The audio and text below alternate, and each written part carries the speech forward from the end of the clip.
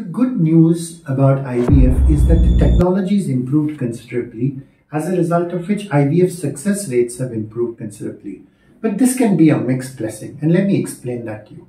So there's no doubt about it that there are two advances which have increased success rates enormously.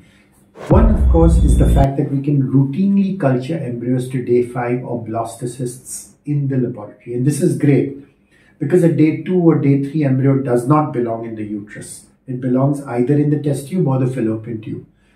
The only embryo which belongs in the uterus is a day 5 embryo, so that once we can grow them to day 5 and then put them in the uterus, the chance of that embryo implanting is better. And the good news is that in a good laboratory, using good culture media, with a good embryologist, we can easily do this. And the second big advance is what is called vitrification, or flash freezing, or ultra rapid freezing, which allows us to freeze embryos so that we can transfer only one embryo at a time, save the rest, and then transfer them after thawing one at a time. And in a good clinic, the success rates both of freezing embryos with the process of vitrification and warming them should actually be 100%. Both these advances have made a dramatic difference in success rates overall. The reason I said that technological advances can be a mixed blessing is because there have been some technological advances which have not increased success rates, which have only ended up increasing the profits which some IVF clinics make, but they've actually been harmful.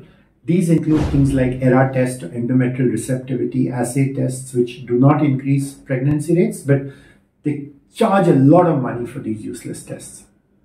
The second is the entire PGD, or pre-implantation genetic testing, or pre-implantation genetic selection, or what's called embryo biopsy, which are very expensive, allow the doctor to charge a lot more money, but do not increase success rates.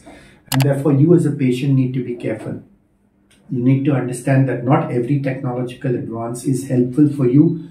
Separate all advances into good advances which increase success rates and advances which do not increase success rates.